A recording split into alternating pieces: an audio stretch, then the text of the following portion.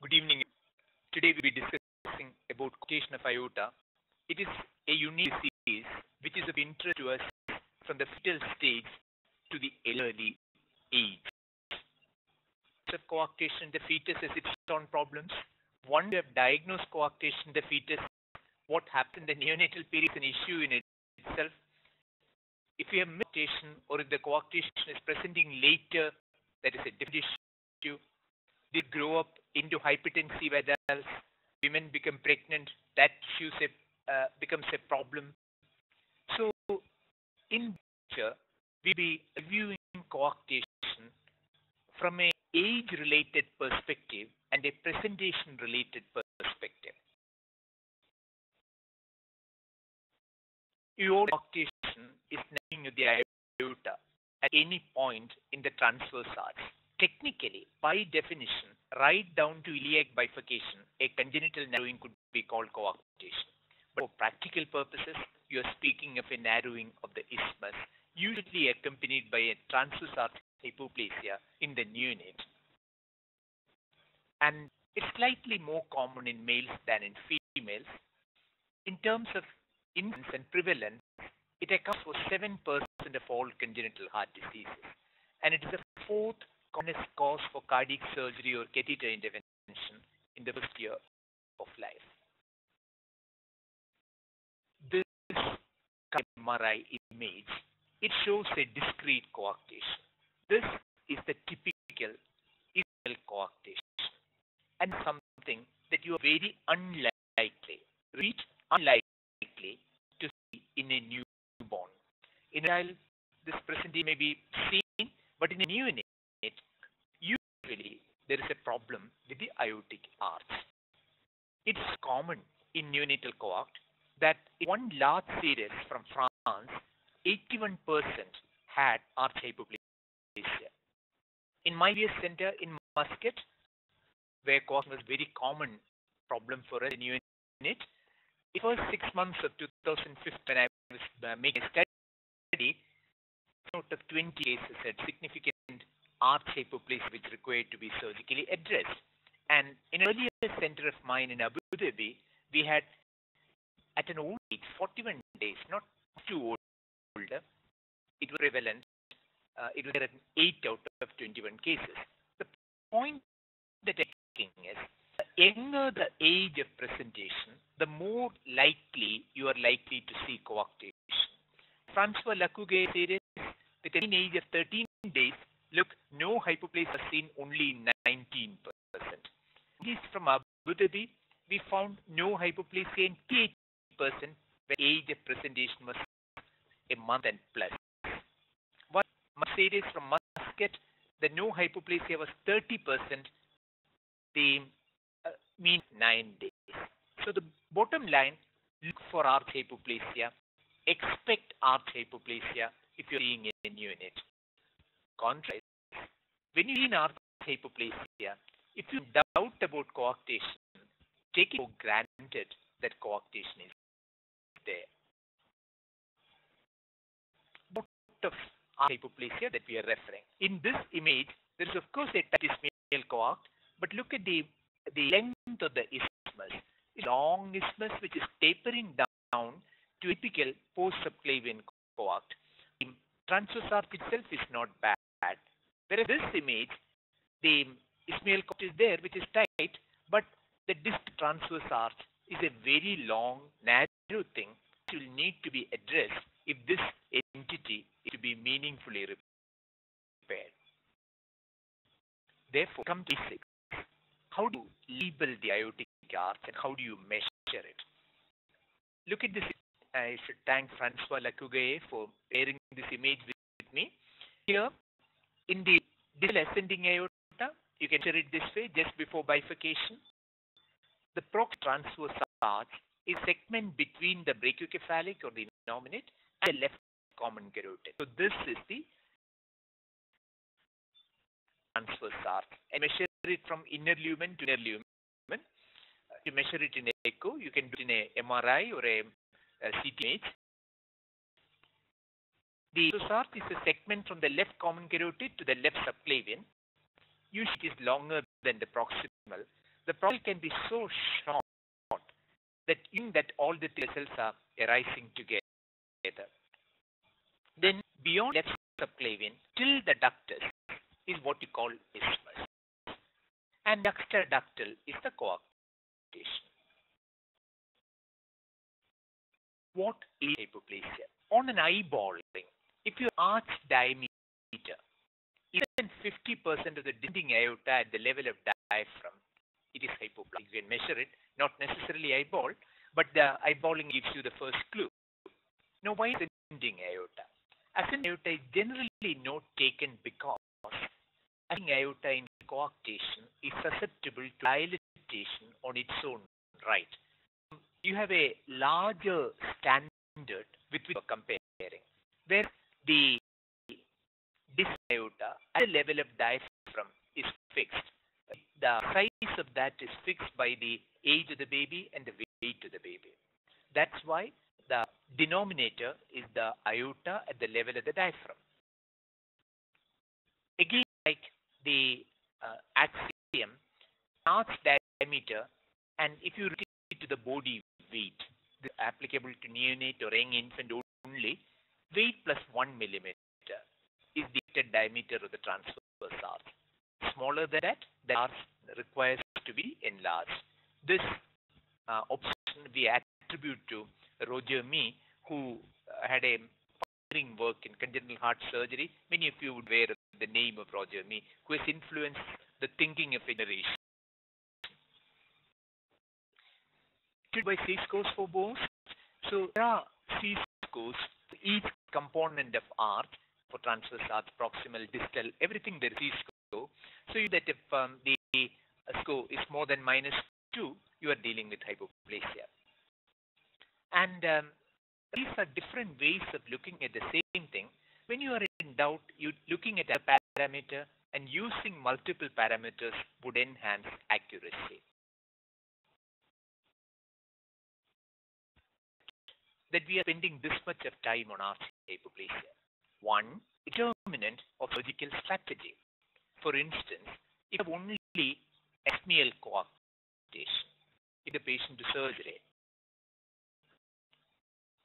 by a left thoracotomy, forget it. If you have distal transverse arch hypoplasia along with an isthmial coarctation, then you can still do it from a left thoracotomy, but the surgery becomes an extended end-to-end anastomosis.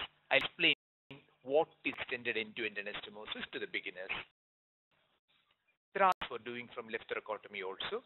And interventionist point of view, a discrete isthmial coarctation means you can balloon dilate it, and usually with good result. Determinant of surgical or interventional strategy, arch dimensions are important.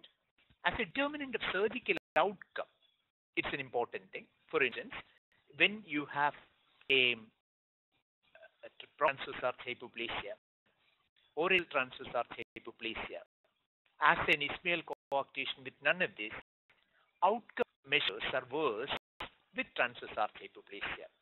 Proximal transverse arch hypoplasia, surgeons would want from the midline, it would require great cerebral perfusion, and the long-term outcomes are not as good as an isolated isthmial coarctation.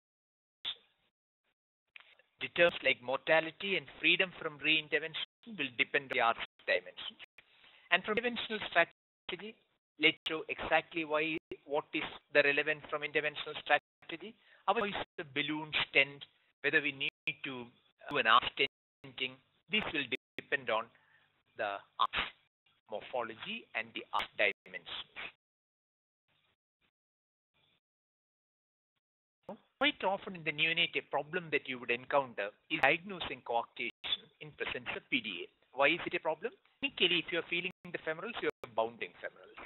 And recognizing the contraductal shelf is often in presence of coarctation, in presence of large PDA. Yes, where you thought there was no shelf, the closure of the duct initiates the process where the contraductal shelf is appearing and progressing. After all, the pathogenic of coarctation, one of the most popular theories is that ductal tissue in the contraductal wall of the aorta, and the duct is constricting. That ductal tissue in the contraductal wall also constricts, and hence coarctation appears. Different measure than the actual visualization of the contraductal shelf have also been suggested by different people. One of them is carotid septal artery index. Now, what is measured? It is the diameter of the distal transverse arch. Look at the length of the distal transverse arch. Now, diameter of distal transverse arch divide the left subclavian to the left common carotid artery distance. This diameter should be the length. Your distal transverse arch is fine, and there is unlikely to be coarctation. If it is 1.5% normal, and in 5, it is normal. But the index is less than 0.85. In other words, your transverse arch diameter is only 0.85 of the length of the distal arch or smaller. That there is an ischial coarctation. This was mentioned earlier. The arch hypoplasia is such an important component of coarctation in the neonate that it is significant that transverse arch hypoplasia take for granted that there would be coarctation. Also taken the diameter of the aortic isthmus, when you have a clearly shown aortic isthmus, relate to the descending aorta at the level of the diaphragm. It should be more than 2/3. In other words, isthmus should be more than 2/3 below the aorta at the at diaphragm. If it's that, there is coarctation. Look for, of course, clinically, any in presence of a PDA, any delayed femoral pulse or the difference between the upper limb and the lower limb of the posterior shelf. Utilize these indices and do not conclude on single examination. Be careful like this, you can avoid missing coarctation in the neonate. Look at the presentation, what you are likely to see. These are all real-life presentations which I have taken from my Muscat experience. A 36-hour-old infant has increasing pallor, tachypnea, and respiratory distress. Physical examination reveals an enlarged liver. There is a gallop, pulsar in the upper extremities, absent in the lower extremities. This is how a classic presentation of coarctation occurs in a newborn. Note it is in day 2, Y2, the duct is constricting. Is it that even the upper limb pulses are weak? The child has gone into shock. It may not be present like this. Present later in infancy. You may have heart failure, which is progressive from the first month or later. Or the patient is observed when the baby came for a vaccination that the lower limb pulses are reduced. Someone have to actually auscultate and pick up a murmur and bruit. The murmur from bicuspid aortic valve, bruit from actually coarctation. There is upper hypertension or cardiomyopathy-like presentation. Then unexplained heart failure, unexplained within quotes, until you felt the lower limb pulses. So you may at 6 weeks, after a few days of poor feeding and tachypnea, the baby presents with hypotension, absent femoral pulses, and severe metabolic acidosis. Then the heart is enlarged on chest X-ray, and there is hepatomegaly. And echo shows clear LV dysfunction, which is mistaken for dilated cardiomyopathy. So this is the cardiomyopathy-like presentation. Coarctation, the neonate or infant, who is diagnostic. There are instances when you need a CT angio or CAT or MRI in sedated cases. Contrary to what you would think, in spite of a lot of effort on echo, you may be difficult to answer a surgeon's question showing the diameter of the proximal transverse arch. Where you have difficulty difficulty is when the proximal transverse arch is so small that it's difficult for you to say with confidence, this is normal, you can do the surgery from left thoracotomy. Such instances, going for a composite imaging using MRI or more likely CT, because MRI in a neonate is rather difficult, that would be the thing to do. And actual treatment for the neonate in shock, start prostaglandin, along with supportive measures, which would include fluids, inotropes, ventilation if necessary, correction of acidosis, of course, and you would proceed surgery. Is the procedure of choice in the first 3 months of life. And a neonate, especially on day 1, without surgery is the procedure of choice. But if the baby has grown beyond 3 months and is presenting, there is greater likelihood that you are dealing with isolated, discrete ischial coarctation. This entity yields well to balloon dilatation. And in doing coarctation, it of course opens the ductus, and if the coarct is extreme or if it's interruption, the prostaglandin would supply the descending aortic perfusion if the coarct is extreme. But even if the coarct is not that severe or not having a duct-dependent systemic circulation, when it opens, well, the diameter increases. So antegrade flow is possible because the duct is open and widening the diameter at the level of the isthmus. So the reasons why prostaglandin is full in a neonatal coarctation. The coarctation that you should know, syndrome. 1% have coarctation. I had just last month. Bicuspid valve, 50%. So if it is coarctation, proactively look for bicuspid aortic valve, complex, which is every being small in the LV, the inflow, outflow, and arch. So obstruction, parachute mitral valve, and coarctation. Even without this, mitral regurgitation can occur. And cardiac problems, perianeurysm, and polycystic kidney can also occur. Arch could be just the tip of the iceberg. This slide I borrowed from Francois Lacougue. We make that point, say that coarctation or interruption could occur with a major intracardiac anomaly. So in the newborn period, you can't handle the coarctation without addressing the intracardiac problem. It could be steep, alveolar obstruction, usually caused by a posterior deviation of the septum. It may be underlying lesion like TGA or a Taussig Bing anomaly. In these cases, you have hypoplasia and the ascending aorta to be smaller. This can also be ventricle, and when everything is small, it becomes hypoplastic left heart.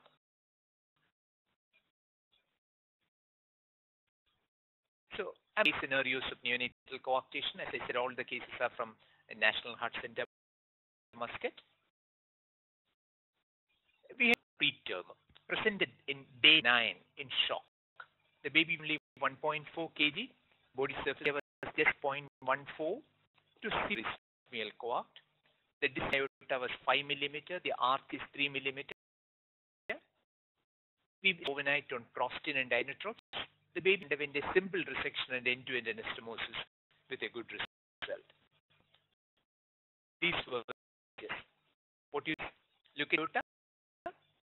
The transverse is all right. Here is the ductus shelf and the coarctation. The machine are shown here. So this baby was actually done after stabilizing the baby prior to taking the child to the theater. This baby did very well, doing a simple resection and end-to-end anastomosis.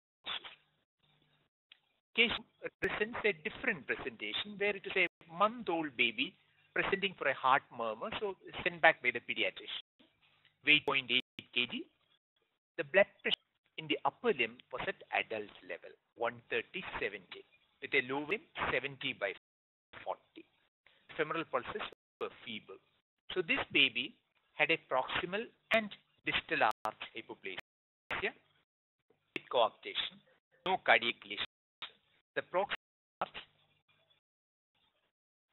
sorry. So if you see this is image, the proximal is not terrible. You can set the with transverse arch hypoplastic, the isthmus flow is moving around the contractile and a small duct which is shunting left to right. Look at this again. The distal arch is small and the flow is curving around the contractile shelf. In a different sense, the tip of this patient, day 2 baby, which had presented in shock, weight 2.4 kg, signaling anomaly with coarctation. Here, look at this, how thread-like is the isthmus. You can see the duct to descending aorta continuity. This is the PA, duct and descending aorta. In arch repair by resection and extended end-to-end anastomosis, there was a small dual arch gradient after repair. The idea was to tolerate to do PA band also, but the baby did not tolerate PA band. So we kept him on ventilator and we did an arterial switch 2 weeks later. The intervening period, the baby had sepsis and the baby required a prolonged ventilation, but eventually went home. And, coarctation problem in the fetus also, and the reason why I've titled this presentation as from the fetus to the adult. The contractile shelf is difficult to visualize in the fetus. Plus, coarctation is a progressive lesion. So it is unusual for coarctation to be diagnosed because you found a tight contractile in the fetus. The fetus of coarctation involves appreciation of the smallness of the isthmus, aorta, A, plus other features. So we need to emphasize. Relate the isthmus to the diameter of the ductus. It should be 3/4. The isthmus should be at least 3/4 the diameter of the duct. Duct is bigger. If you the way the duct joins the isthmus, the angle should be less than 125 degrees. It's 25 normal. If it's less than 125, there is a possibility the isthmus is small and therefore coarctation is evolving. Today, these scores of the isthmus relating to the femur or the gestational age, this can be used.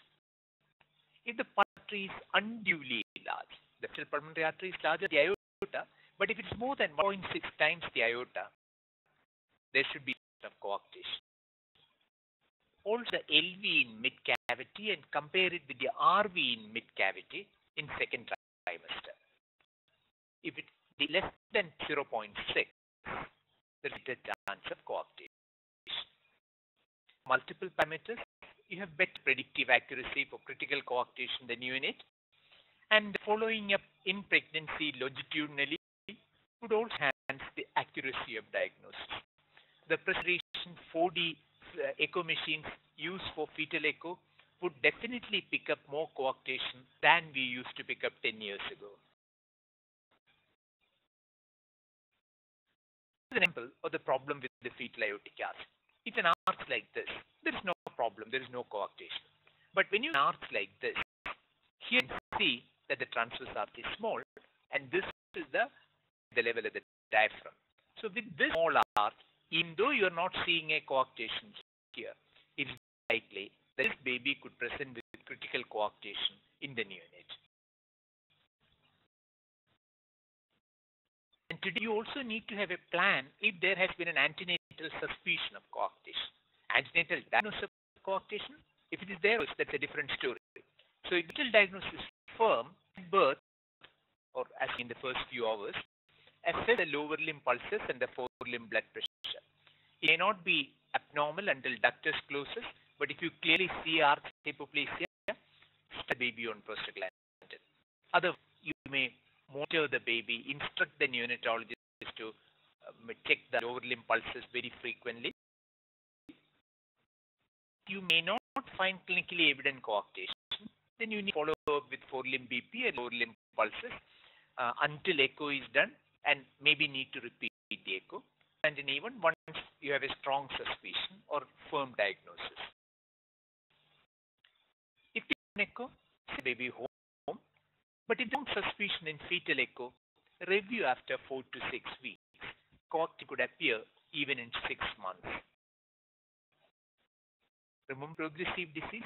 Therefore, don't be taken aback when you thought that neonatal there was no coarctation, but at 3 months there is definite coarctation. This is because there is progressive constriction of the ectopic ductal tissue. What happens to coarctation babies? You need to look at old data to the natural history. The original major natural history study by Campbell covered coarctation also, where average survival was 35 years and death was due to heart failure in a quarter. It ruptured in 21%, as in aorta, in 18%, or intracranial bleed 11%. I refer to different techniques of surgical repair. You know what is meant by this, and how does your diagnosis impact the choice. Indicate coarctation surgery in neonates and infants. If you diagnose coarctation, generally it would require surgery. It may cause congestive heart failure, no doubt, but if there is upper limb hypertension with a limiter gradient, that's an indication for coarctation. So I would say that if you clearly feel the lower limb pulses are delayed or weak, you're going to find a gradient of 20 millimeter plus, and therefore the diagnosis would warrant surgery. Old adults, generally it is on the basis of upper limb hypertension. Now there are techniques which are involved in this: section and end-to-end anastomosis, and extended end-to-end anastomosis, Flavian flap angioplasty, Flavian flap or reverse Flavian flap as an adjunct to extended end-to-end, arthroplasty under cardiopulmonary bypass with antegrade cerebral perfusion. I acknowledge the help from Professor Francois and Dr. John Williott in the different techniques for surgical surgery of coarctation in the pictures that you are going to see. Wrist and end-to-end anastomosis had been described in 1944. It is one of the first cardiac surgeries to be done. Anastomosis when there is an arch hypoplasia. Flavian flap and its modifications I'll come to. Enlargement of arch or aorta. People don't like to do it, but at sometimes it's needed. Antegrade cerebral perfusion for arch repair from median sternotomy when there is either associated intracardiac repair or when there is proximal arch hypoplasia. What is meant by resection and end-to-end anastomosis. Look at these cartoons carefully. Here, the arch itself is okay, but it must be smaller. So the surgeon is resecting and ligating the duct and cutting it so that he mobilizes the aorta. The aorta is mobilized to a point on the distal transverse arch or beyond the left subclavian. So that's on the left subclavian onto the transverse arch. And this is how the repair like. So this final repair would look like. This image would show you how the final repair looks like. But this would work if the distal transverse arch is hypoplastic. As you can see here, proximal transverse arch is okay. See this image, ascending aorta, proximal arch is okay, distal arch has clearly become smaller. So then, the onto the flavian involves the proximal transverse arch at its junction with the transverse arch. In other words, the clamp is just beyond the left common carotid. And you create an oblique on the undersurface of the arch, and the eye mobilized and anastomosed here. The eye is having into distal transverse arch and create an oblique anastomosis the surgeon is in a position to eliminate the narrowing of the distal transverse arch. You may need to see the anastomosis. Surgeons do this, even my surgeon does, even from the left thoracotomy. You can visualize the aorta and the anastomosis to the upper of the ascending aorta. Most surgeons would want to do this under a cardiopulmonary bypass from the front. You sacrifice the subclavian, you split open, the subclavian is tied off. The proxiclavian is used as a flap to augment the segment of the coarctation. When Wilson originally described it, he did not resect the coarctation, so it was associated with a high risk of restenosis, and this went out of favor. Later, several surgeons found that this was a useful technique. We already resected the coarctation. The still looks small. You can use this to augment that coarctation segment. And small surgeons put it in the reverse also to enlarge the distal transverse arch. If you reflect it backward, you can use it to augment the distal transverse arch also. What happens after repair? There's been a paper from Toronto where it's shown that there is catch-up growth of both transverse arch and isthmus with time in many.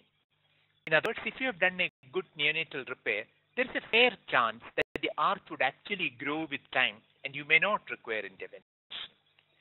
In my own personal experience also, many after neonatal repair would end with arch hypoplasia and gradient between the upper and lower limbs.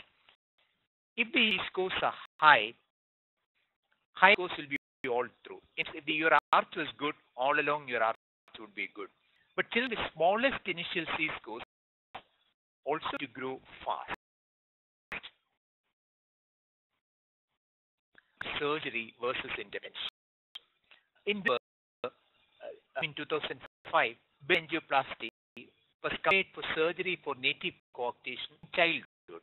Remember, it is in childhood, not in the neonate. The success rates were similar, but aneurysm formation was more likely with balloon dilatation, and their freedom from re-intervention was more surgery.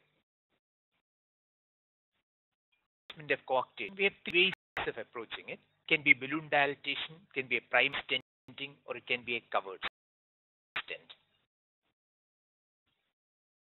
Assessing the arch for intervention, like this 3-year-old child, 17 kg, you can see that coarctation is quite discrete. And to assess it, look at it. You of course need the transverse arch measurement. You measure the distal transverse arch here. You measure the isthmus, the beginning. You see the level of the coarctation, and also you take the aorta at the level of the diaphragm. So when you the balloon, vary its arm, you have proximal segment plus 1 millimeter. In this case, it is 9.1 proximal segment. So take 10 millimeter balloon.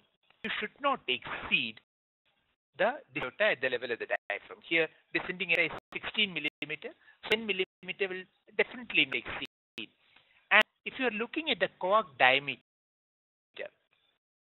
do more than 3 times. If you are simply doing a balloon dilatation, so if your coarc is as small as 2 millimeter, you can go up to 6 millimeter. If you to blow it up to 10 millimeter without the support of a stent, a higher risk of aneurysm or rupture. Coarctation post balloon in the patient that I showed and measured the arch. You may find there is a very tiny area of aneurysm here, which was followed up. There was no problem later on. Moving from the intervention, presentation in the older child and the adult, not at all uncommon in India. It's hypertension in the young. And it can be for uncontrolled hypertension in the middle age. Why separate these two? So if we find a 10-year-old or 15-year-old child, coarctation is high up in the card.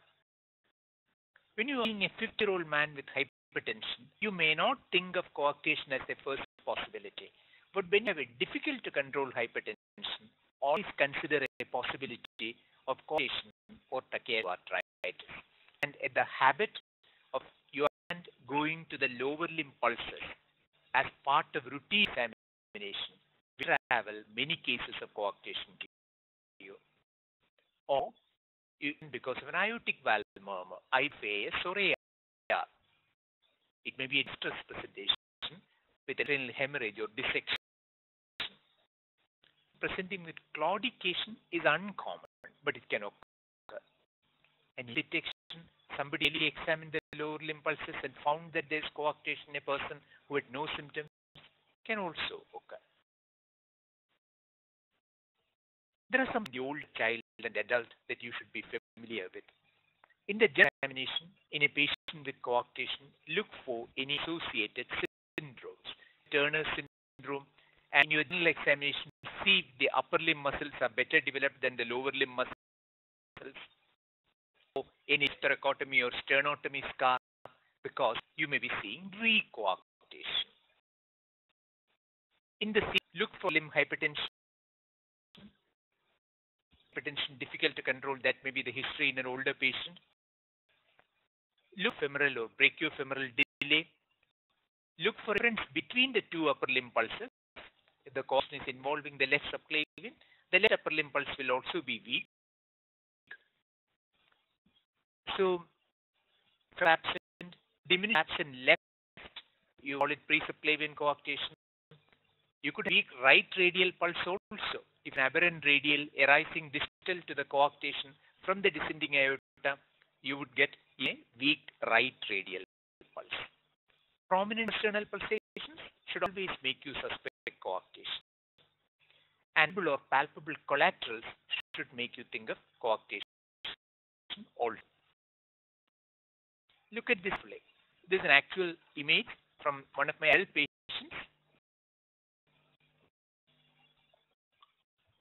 See, both the internal mammary arteries are dilated. When the mammary arteries are dilated, remember the mammary artery would divide into superior epigastric and musculophrenic. The superior epigastric is coming down and inferior epigastric, which is under the external iliac, and therefore, if the person is thin, when you make stand up, you can see the collaterals on the anterior abdominal wall. Clearly, scapula, you get the pulsations. So if you make the person stand, lean forward, try to touch his toes, and sort of interdigitate your fingers with the rib posterior or with the angle scapula. Then you get pulsations. Palpate inferior angles of scapulae with the pain forward and the eliciting pulsations around the inferior angle of scapula is called the Sussman sign. Today, you for rib notching. And how does rib notching occur? The internal mammary artery, you have anterior intercostal. Anterior is a branch of subclavian, so it is pre-coarctation. Posterior intercostal, which is from the descending aorta, so post-coarctation. And lesions of this dilated posterior intercostal, that is the reason for rib notching. It does occur in the first two intercostal spaces because the posterior intercostals do not come from the descending aorta in the first two intercostal spaces. Classically seen in 3 to 6.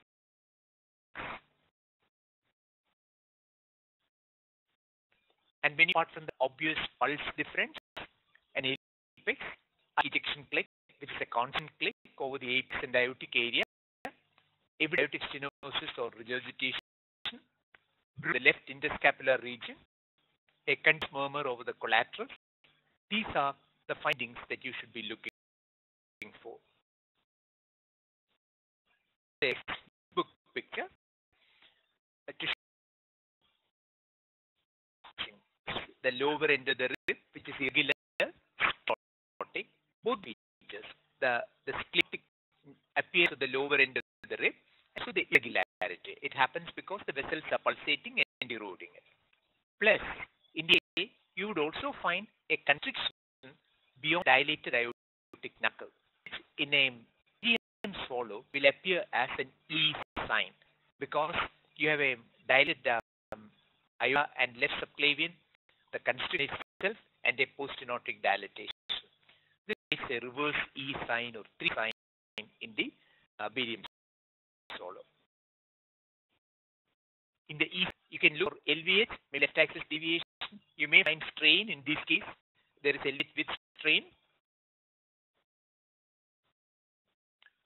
The major diagnostic, you should find the quadrantral shelf. Look for the dot gradient. Import the diastolic tail is the important part. The diastolic tail always denotes significant coarctation. If you're just looking at a systolic flow, remember a small child could have flow velocity of 2.5 or 3, and especially with a lesion like PDA, you make a gradient, what looks like gradient of 3 meters in descending aorta. But if diastolic tail, it's absolutely important.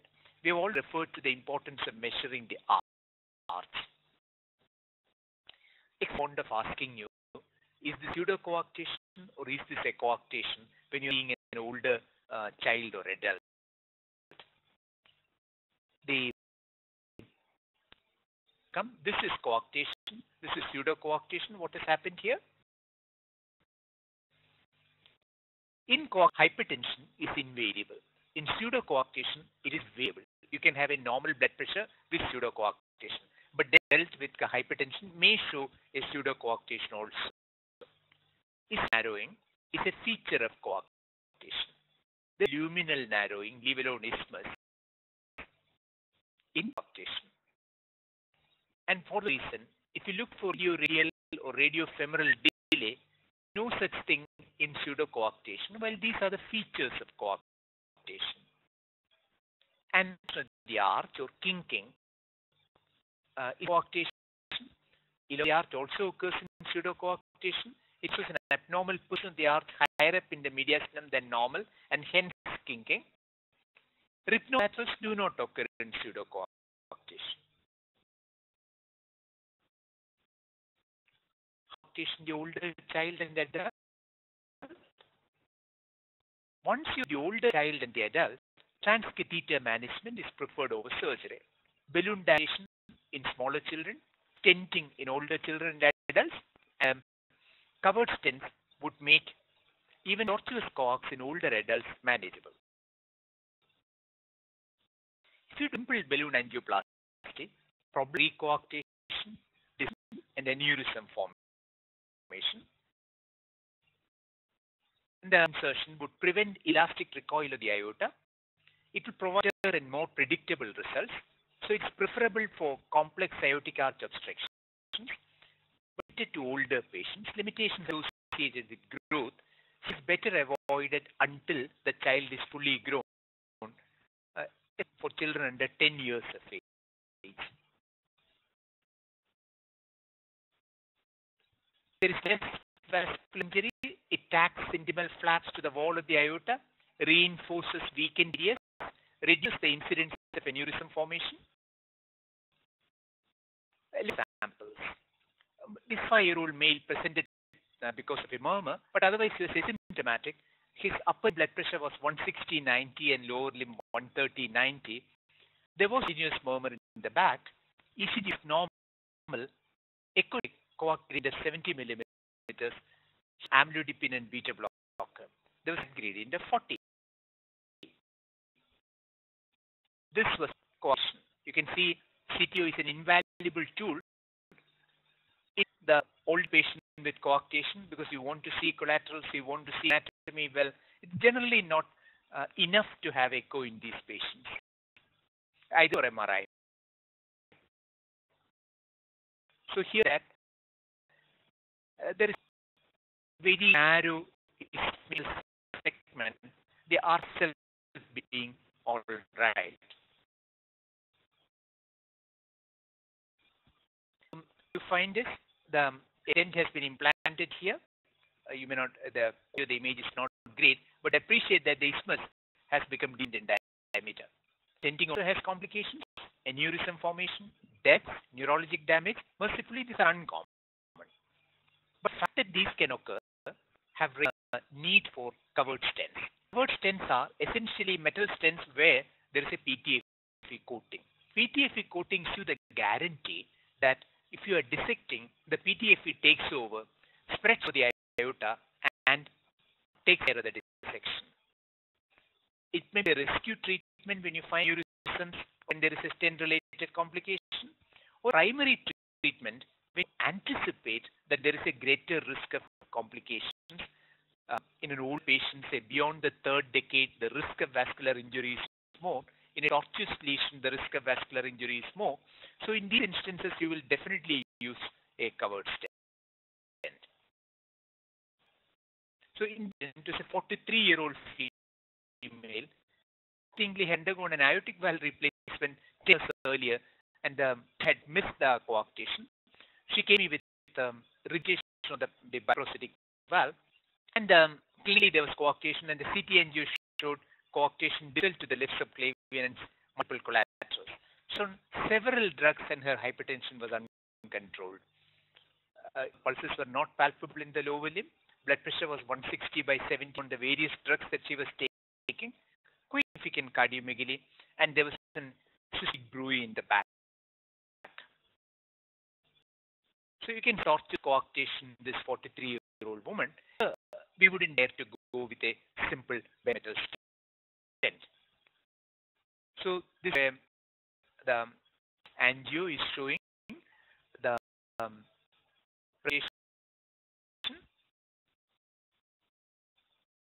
and stent is being deployed there. This is a case of atrium. Final result. The was a trial dilatation with a small balloon to see how much of it yields. You can see that the final result is very good. And in this day, that was in 6 months, she was only on a beta blocker diuretic combination for her control of hypertension. Adults, you also encounter a different problem. Okay, you have repaired a coarctation, you have either treated with catheter or it has been operated earlier. When you do long-term follow-up in these people, there are a number of problems that you should be looking for. Local vascular problems are the easiest to think about. Second.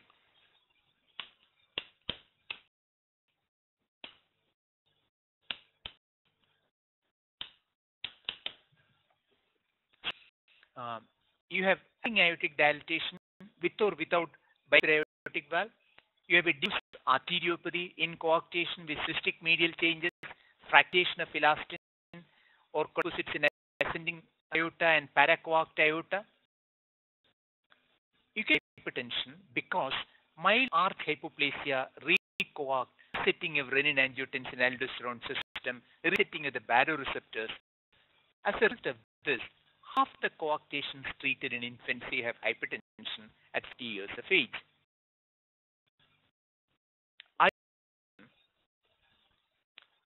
Primitive disease, aortic valve disease, subaortic stenosis, mitral valve disease, aneurysm, polycystic kidney, all these are long-term problems in repaired coarctation.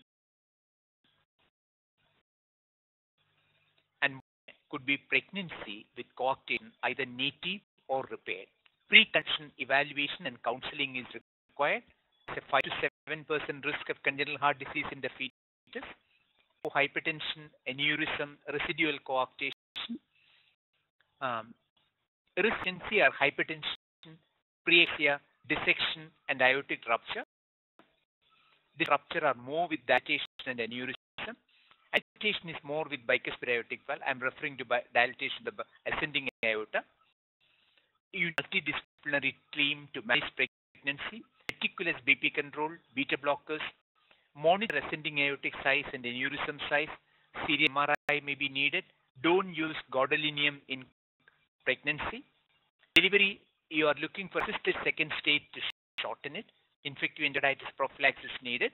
There are instances where in second trimester interventionists have gone in and stented the coarctation.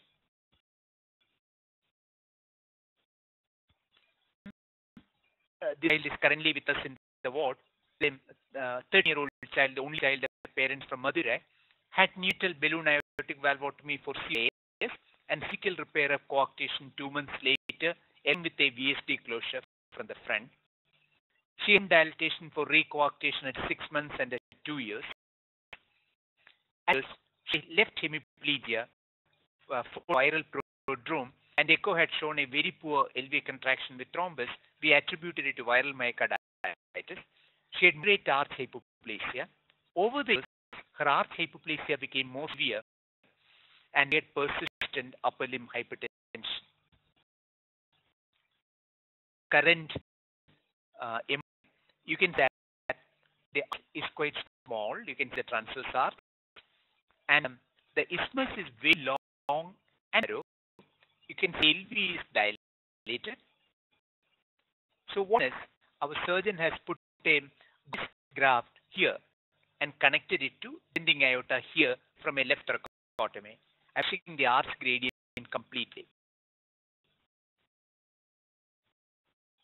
This case, which I had taken from cases in adult congenital heart disease, 44-year-old man presenting with hypertension, coarctation at 3 years of age. MRI shows significant recoarctation. He already had an episode of atrial fibrillation.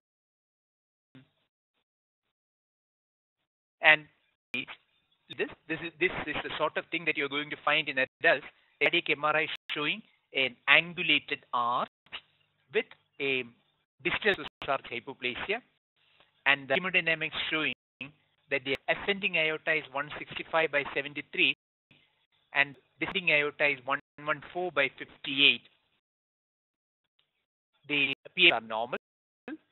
This is an stent, and see what the like after stenting. And the stent it tends to look absolutely transverse on the X-ray. You may be shown such an X-ray for comment. Thank you. Any questions if you have?